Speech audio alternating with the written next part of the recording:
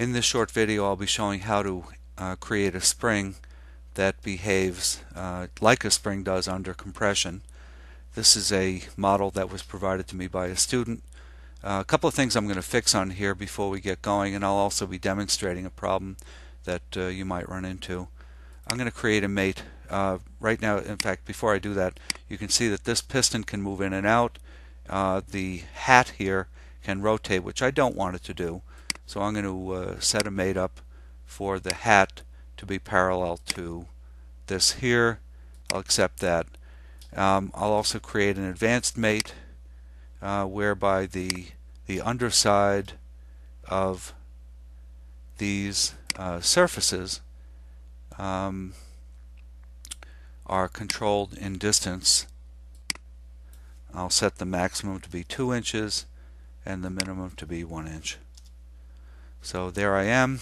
I will accept that, accept again, and you'll see that now the piston stroke is limited to 2 inches or 1 inch of distance from the underside to the top here. You can pick values that make sense for you. Alright, so let's go ahead and work on making the spring.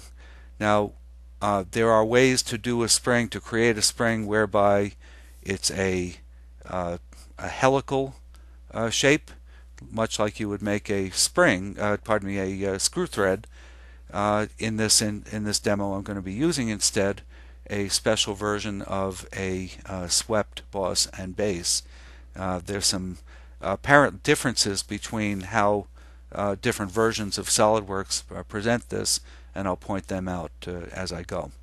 Alright, so there is already a part in here which has a couple of drawn sketches. That's this one here, and you'll see that there are two sketches here, one which is the profile and the other is a path, which is a linear, it's a line that bisects the shaft.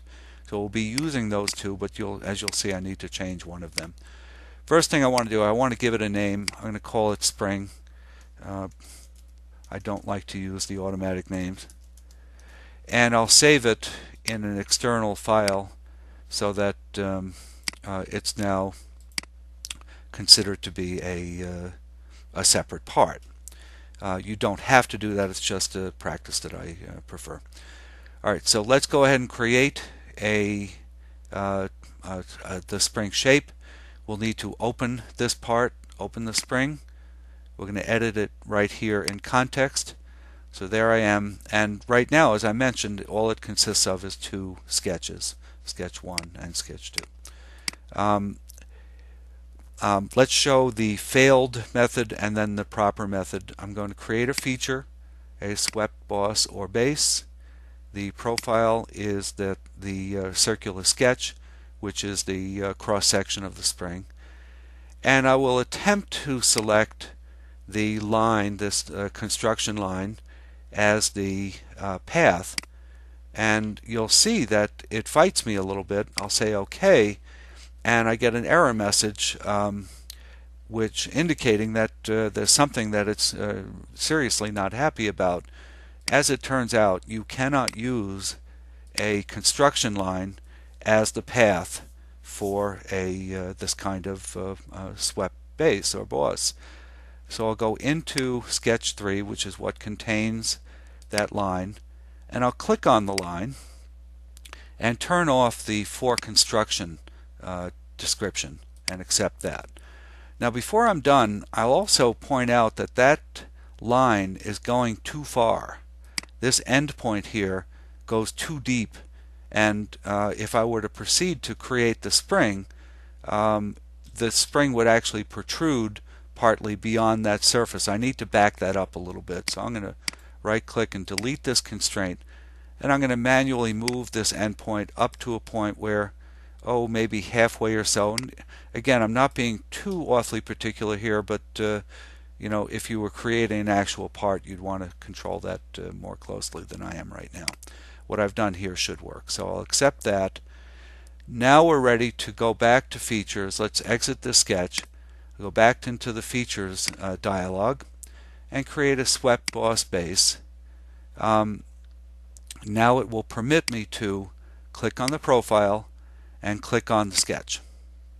seems better. Where you control other aspects of it, important aspects, is you go into the options menu, which would have not been available before. And the things that I want to do to make a spring, I want to keep normal constant. I want to specify the twist value, and the twist control is going to be in revolutions, so I'll say put 6 revolutions in there. And there it's previewing my spring.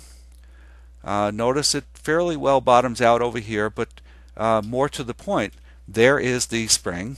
I'm going to accept it, finish that, and now I have a spring in place. If I move this piston to the other limit, notice that the spring doesn't automatically reshape itself. I have to push the rebuild and it will correct. And for those of you who've created motion studies, you know that that's actually a really good thing. Let's go ahead and create one right here. We'll create a motion study, which is that piston moving back and forth. So go ahead and let's get into here. I'm going to do a new motion study. And I'm going to open up the control panel at the bottom. Let's do 5 seconds worth of moving in. So I'll click my timeline, and then I will drag, let me zoom in a little bit here, and I'll drag this to the new limit. I will calculate the motion, and you can see it compressing. That's all good. Right now it's set to repeat. I will set it for normal playback mode, which is just one time. Alright, I've done that.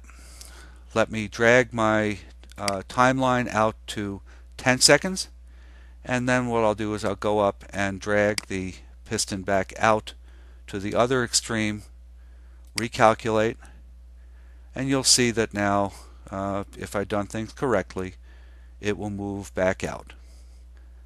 Here I have created a usable animation, and I can go into my save animation dialog and save it to one of various formats.